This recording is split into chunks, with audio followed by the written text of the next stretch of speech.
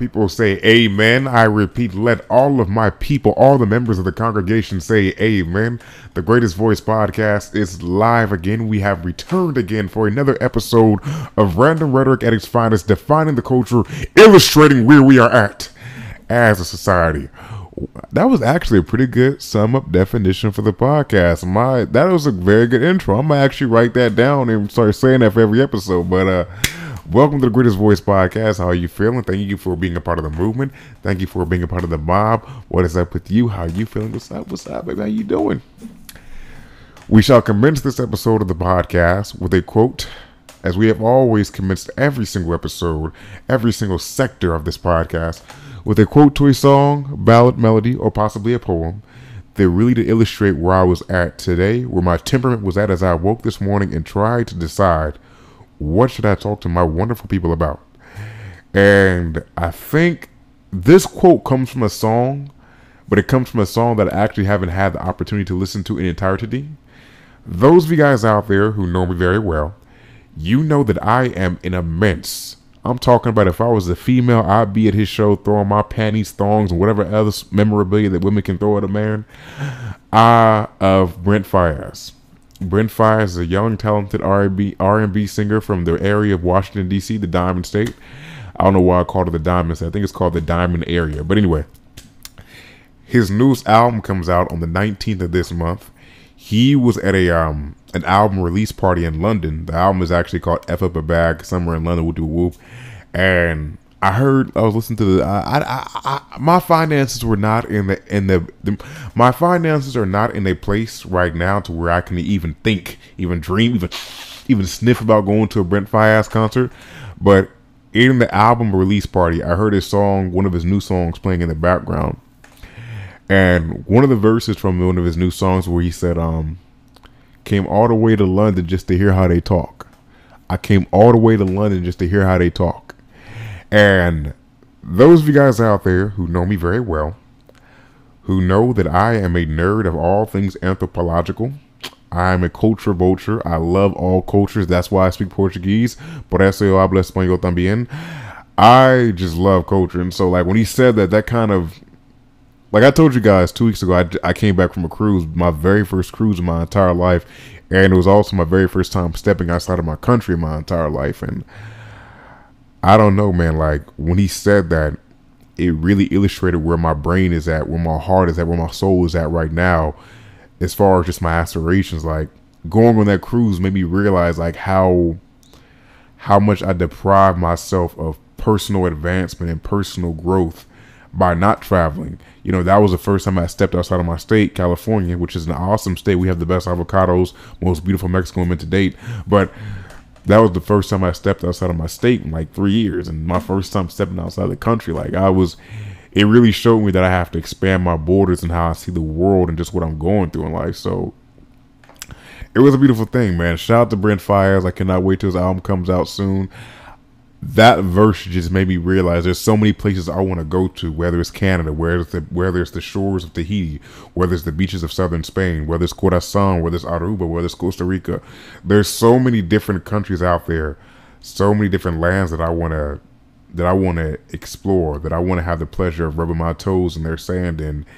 And you know, with this podcast, I want to do it through the funds that I make from this podcast. I want to do it through the funds and the money that I garner from doing voiceover. So thank you guys for accompanying me on this career. Shout out to all the new subscribers I have to the channel. Like you guys, for the fact that a lot of y'all really will sit down and listen to me for a whole hour and hear me just wax poetic about the most random of topics that I could think of or just was trending on Twitter and I just have no choice to talk about it. I truthfully appreciate that from the bottom of my heart. Like it means a lot. And like I said, thank you for accompanying me on this journey. I hope you guys, oh, by the way, I hope you guys know I got business cards now. So, thank you for accompanying me on this journey. And, we'll see where it takes us, man. We'll see where it takes me, man. My birthday is on September 4th.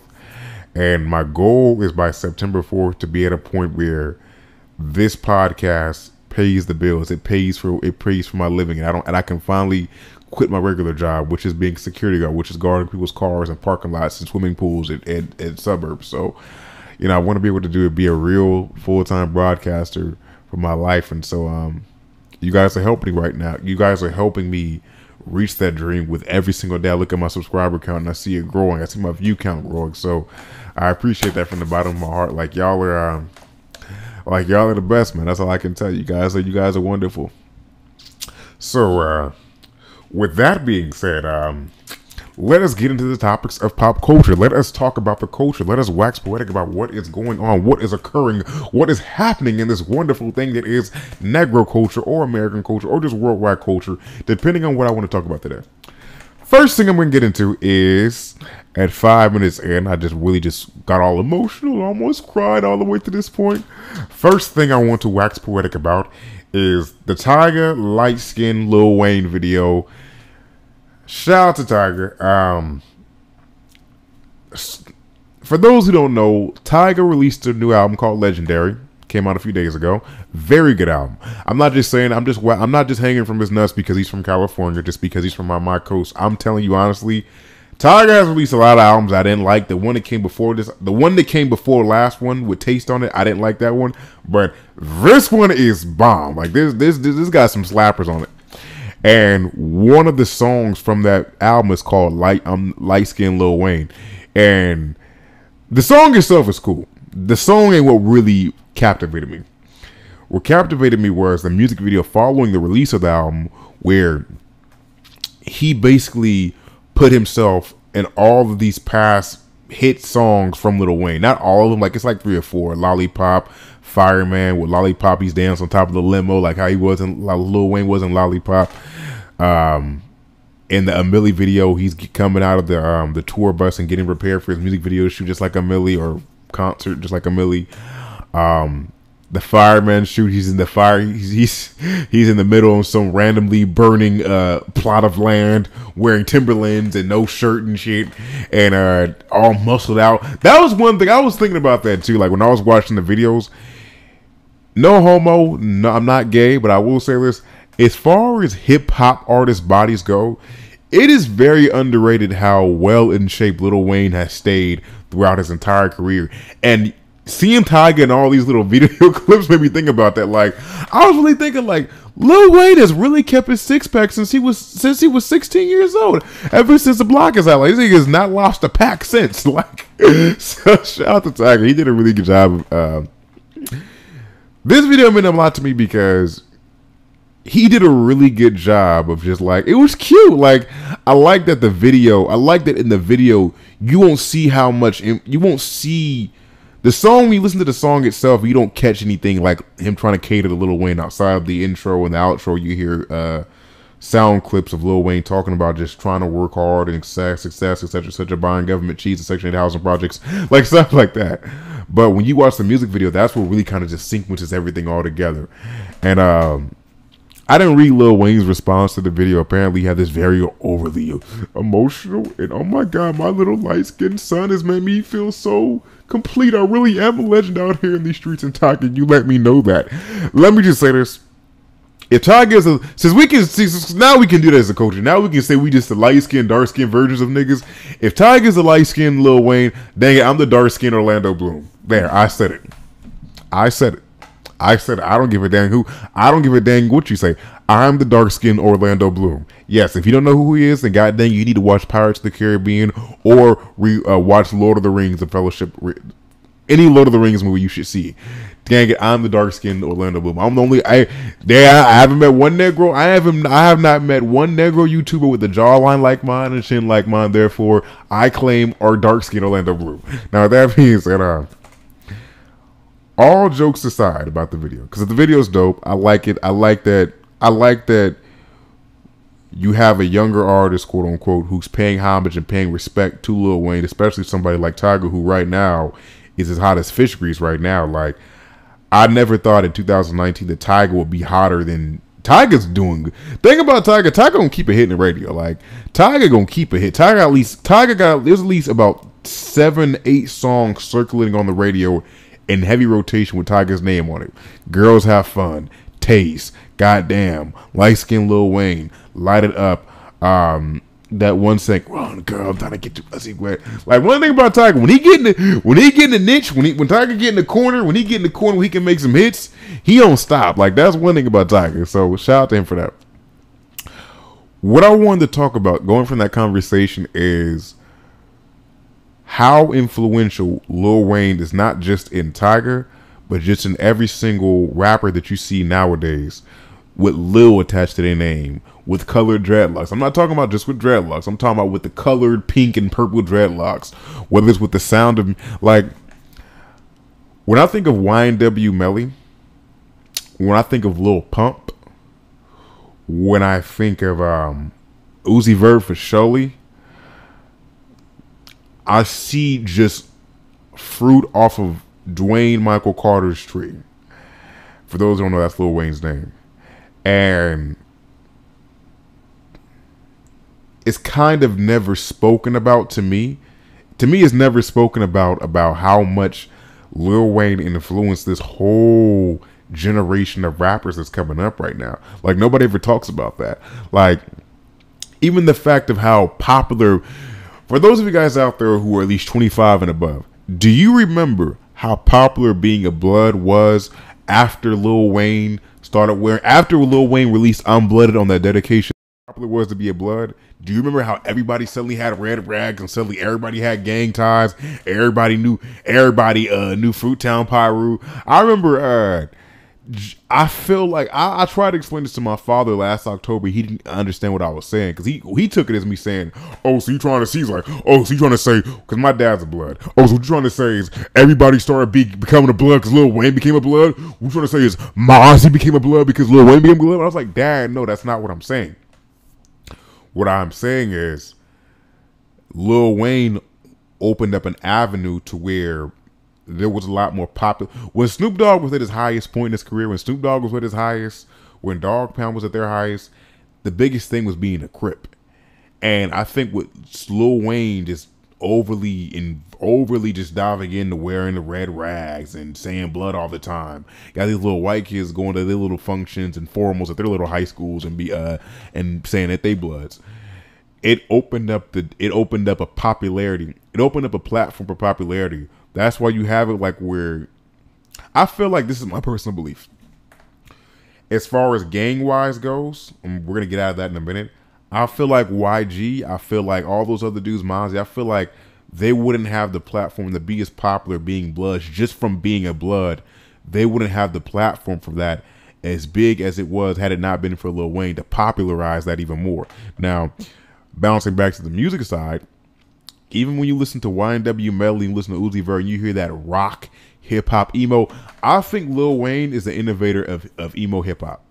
And when I say emo hip-hop, I'm talking about the sounds that I hear coming out of Lil Peep, R.I.P. Lil Peep. I'm talking about the sound that I hear come out of Lil Uzi Vert. I'm talking about the sound that I hear coming even out of YNW Melly. Like, I feel like, or my boy, what's his name? Good love for a minute. Trippie Redd. I feel like all of those are fruit. Emo hip-hop to me is just fruit off of Lil Wayne's tree. Emo hip-hop, being a Blood, wearing colored dreadlocks, being diminutive, I feel like all of that is fruit off of Lil Wayne's tree. And I do feel nobody gives Lil Wayne his just due respect for that because we just never noticed it. We never paid attention to it. You know, like it is something to be said about that.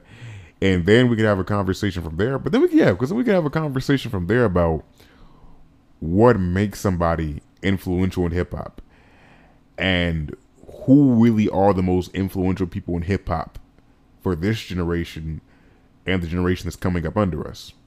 Me personally, I can tell you from my generation, the most influential hip hop artists that I've seen, for me, that come out of my generation or younger, I'm going to say Lil Wayne and the Migos. Hear me out. I will say Lil Wayne. You know, generally speaking, when we get in these conversations about influential hip hop artists and the people who set the foundation and carve the mold and carve the statue and set the standards, everybody always just goes Drake, Kendrick Lamar, or Drake, Jay-Z, stuff like that. And Drake is influential. There's no denial that Drake is influential. I see a lot of Drakes. The reason why I would say Lil Wayne and Migos is because off of the sheer numbers of imitations and copies.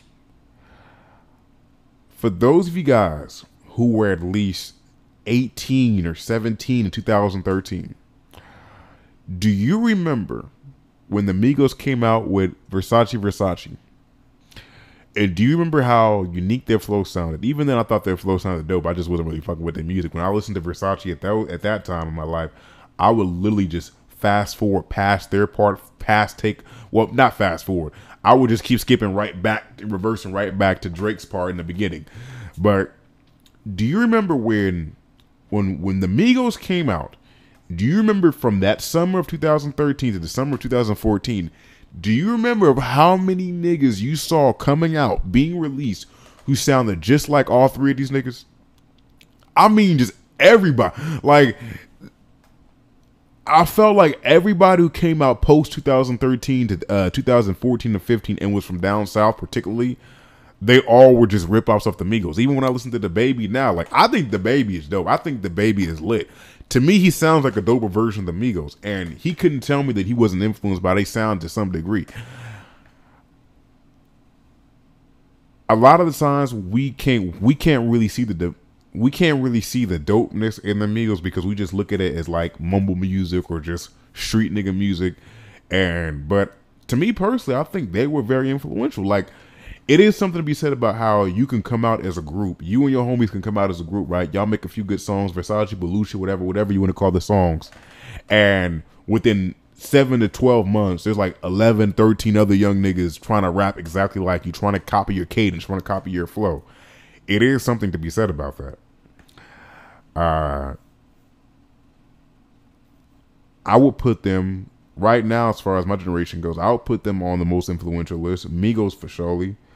I put Lil Wayne as top. The two follow-ups would probably be Drake and Future, just because with Future, like I said, when Future came out, bro, I feel like when Future came out, when Future came out, right after Future came out, I saw it's the same thing. It was the same thing. Like, I just saw all these dudes trying to imitate that sound. And some were doing it better because I didn't like it. Y'all know, those of y'all who knew me when I was in college, I hated Future. Loved Young Thug for some reason. I don't know what I loved about Young Thug. It's just, I loved him. Despite the fact that he sounded like Courage the Cowardly Dog trying to explain the story when he gets on the beat, I loved Young Thug. I'm a rich blood for the way to family the uncle. That make it love, nigga. I mean the uncle. That made it love. That was a good time in my life, man. I was living in Arizona. I was working as a nightclub promoter. That was family the uncle. That made it love, family the uncle. That was my jam. God, I wish I could go back to that semester of college. But moving past that. Yeah, so I mean, it is something to be said about how influential they were. So I want you guys to let me know that in the comments, by the way. Like, who do you feel were the most influential hip-hop artists for your generation or my generation, even just now? Like, who do you think are the most influential? And also, I guess you can talk about what defines influential. To me, what defines influential is how many people try to imitate you. How many people try to copy your sound. How many people try to be you. Let me know. Speaking of which, while we're on a hip hop nerd conversation, much love and credence to the legendary music producer, the mega mind that is and shall always be Jermaine Dupri, and much love to the beautiful, much love to Cardi B.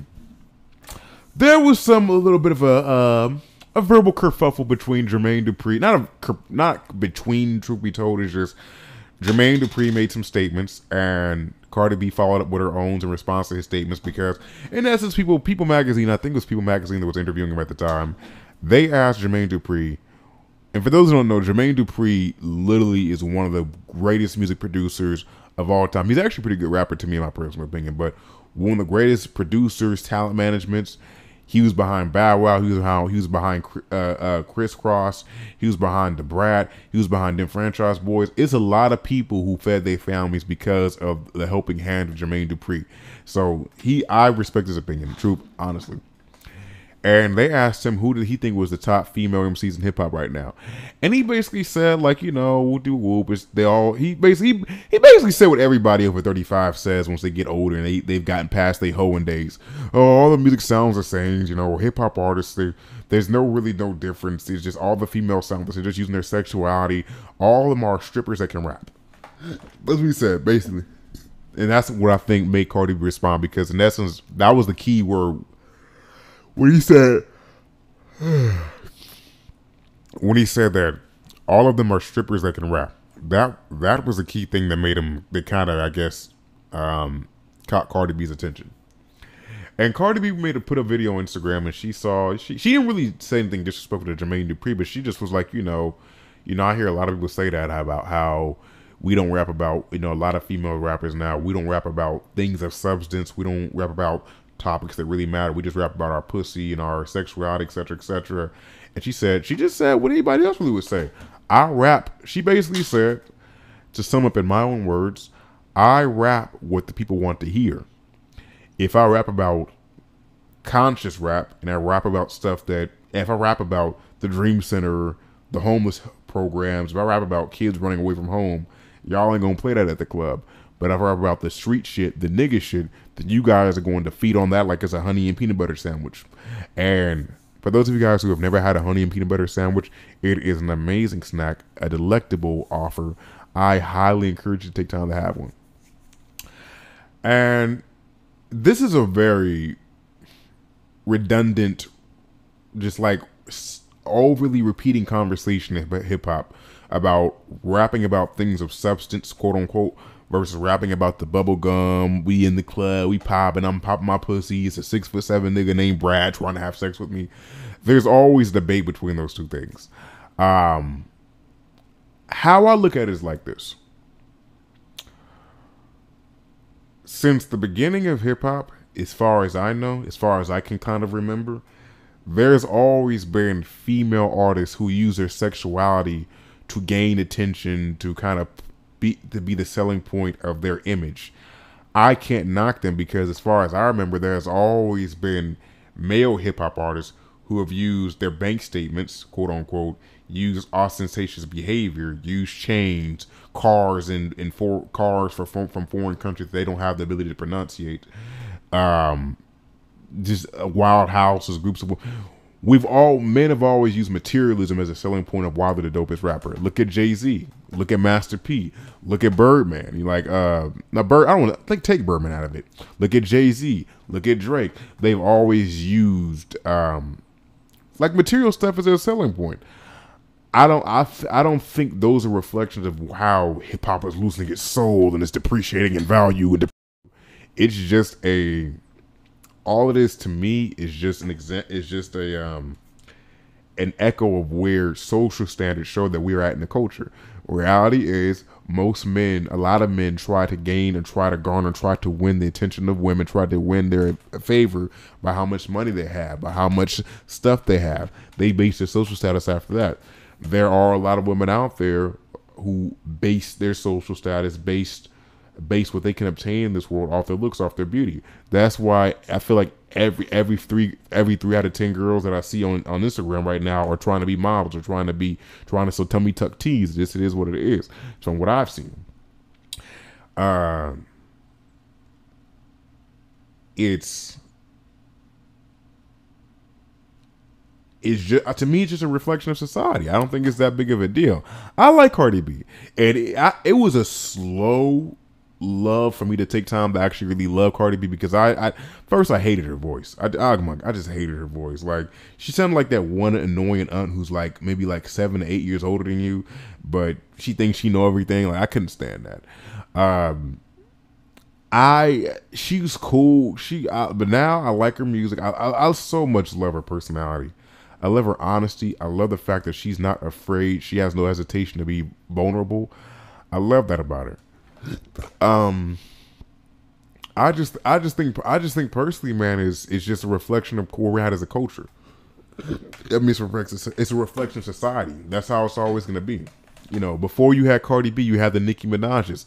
I never liked the fact that I feel like 50 to 60% of Nicki Minaj's selling point, what kept her in her career, was because she was supposed to be this beautiful woman with this big plastic injected ass. Like, part of that is her selling point. Is that ever going to change? No, because if you go 10 years in the past, that was what Lil' Kim was. You know, that's what Trina was. Trina was a mug. But Trina could rap, though. Trina was different, because Trina could actually rap. Hey, you went on there, though. Think about that like me. Think about that like me. Like, Trina was a mug, bro. I remember. I moved down south, like, when she was kind of starting to fall out of popularity. And they used, oh my God, they loved them country niggas down there. They loved them some Trina, boy. So, you know, it is what it is. I mean, you always, like I said, you're going to always see those two selling points common amongst men and common amongst women. You know, and it's rare you see the opposite. You know, it's rare you see, you know.